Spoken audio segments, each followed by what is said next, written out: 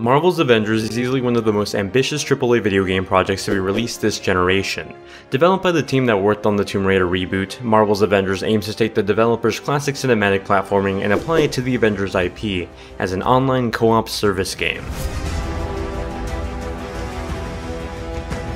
Despite being called Marvel's Avengers, this is more truly a story about Pakistani-American teenager and biggest Marvel superhero fan, Kamala Khan. After a tragic event succumbs during Avengers Day, Kamala finds herself with newly given powers in a world without the Avengers. Now it's up to her and a growing rebellion to track down the members of the Avengers for a reunion against a new global dictatorship threat. Vague story details aside, for the sake of not spoiling the game, I thought Marvel's Avengers did a fantastic job at telling a coming-of-age story for Kamala under the veil of a superhero origin story, but one from the perspective of someone living in a world with well-established heroes. Her story also feels like it works well because it hasn't been touched by the MCU yet.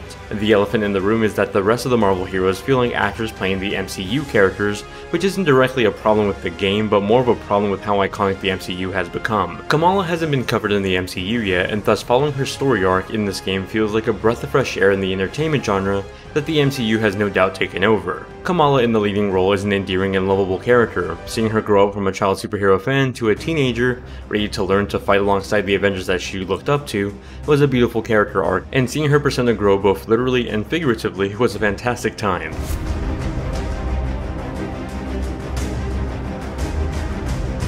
Marvel's Avengers has a little bit of everything. It has a single-player campaign, online co-op missions, and it's also a live service game in the making. Because of this, there's no doubt that the title will draw countless comparisons to other service games like The Division and Destiny 2. The single-player campaign that took about 10 to 12 hours to complete features a lot of gameplay staples Crystal Dynamics has established with their Tomb Raider series, but now only with superhero powers involved. As Ms. Marvel, you can leap onto edges, swing onto objects to make far jumps, and so on.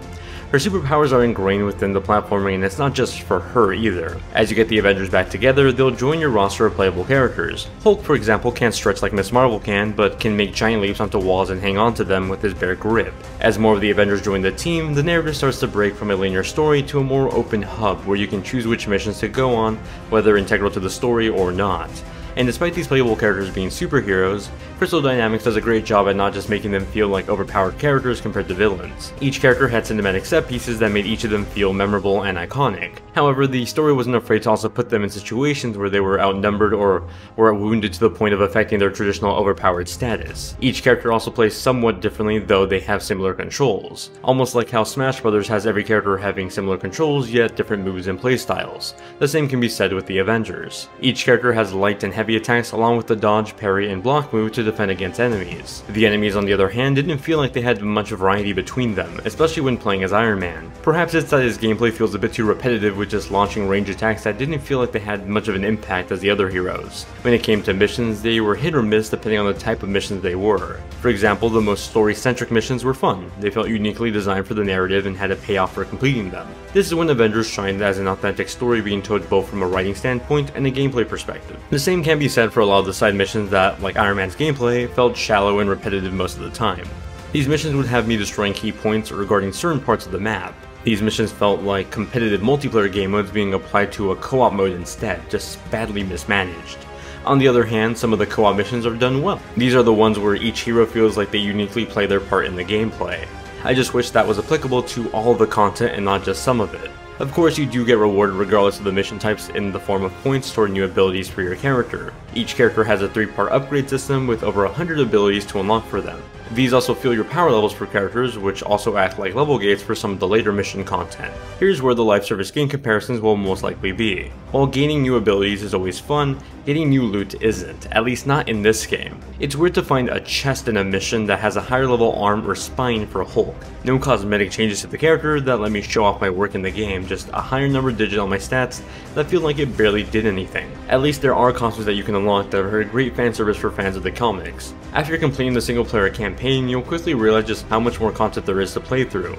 All of the post-game missions further unlock more experience towards new abilities and power levels that essentially fuel the live service aspect of Avengers. At the moment, I'm not really a big fan of the post-game content. Where the campaign felt like a steady growth arc, the live service aspect feels boring, repetitive, and just not rewarding at the moment. Perhaps that'll change once new characters arrive with their own content and stories. I imagine, or rather hope, that they'll be like raids or expansions for Destiny. At the moment though, nothing really entices me to keep playing Avengers past its single player campaign, which was really just the one thing that caught my eye.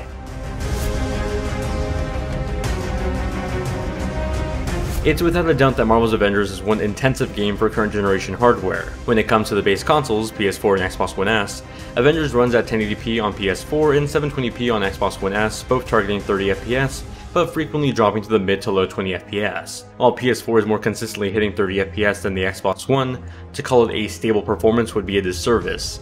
On Xbox One X, performance hits a native 4K at a mostly consistent 30 FPS, though with the occasional drops. PS4 Pro on the other hand uses a checkerboard 4K with the same 30 FPS target, but more frequently drops frames than the Xbox One X. Both of the Pro console models offer a performance mode that drops the resolution to 1080p for a higher, but very inconsistent frame rate. In this performance mode, consoles usually hit around the mid 40 FPS, but rarely did it ever hit a consistent 60 FPS.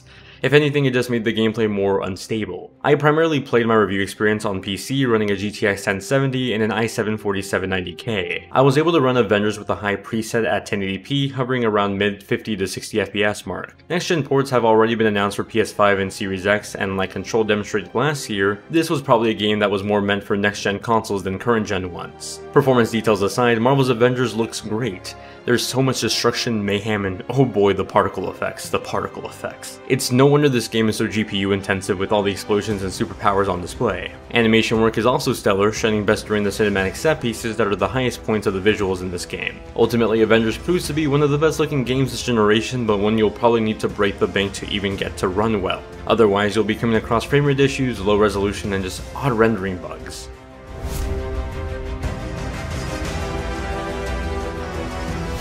Marvel's Avengers has quite the cast of characters and actors portraying them. Troy Baker nails a timid but smart Bruce Banner, Nolan North captures Tony Stark's big ego almost too well to the point of making him actually annoying, and Laura Bailey perfectly portrays a fierce Black Widow that can kick anyone's butt. I had no problems with the casting here, as just about everyone does a great job, especially Sandra Saad as Kamala Khan.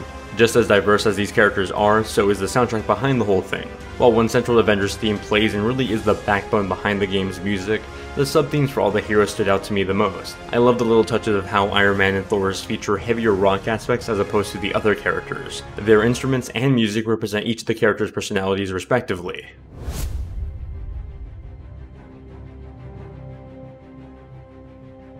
Like a lot of service games, it's hard to determine what type of game Avengers is going to be in the next year or so. I'm reviewing this game as it is at launch, so take that into consideration when you're watching this review. At launch, I really enjoyed Marvel's Avengers single player campaign. I thought the narrative was well crafted, the heroes were portrayed mostly well, sorry Tony, and the set pieces were fantastic. I just have a lot of gripes with the live service and multiplayer aspect. Some of the co-op missions work, but the majority of them are repetitive and boring. The rewards or incentives aren't that great, and thus there are not a lot of incentive for me to keep playing past the single player mode. Had all the effort been put into really fleshing out the campaign more, I think this could have easily been a higher rated game.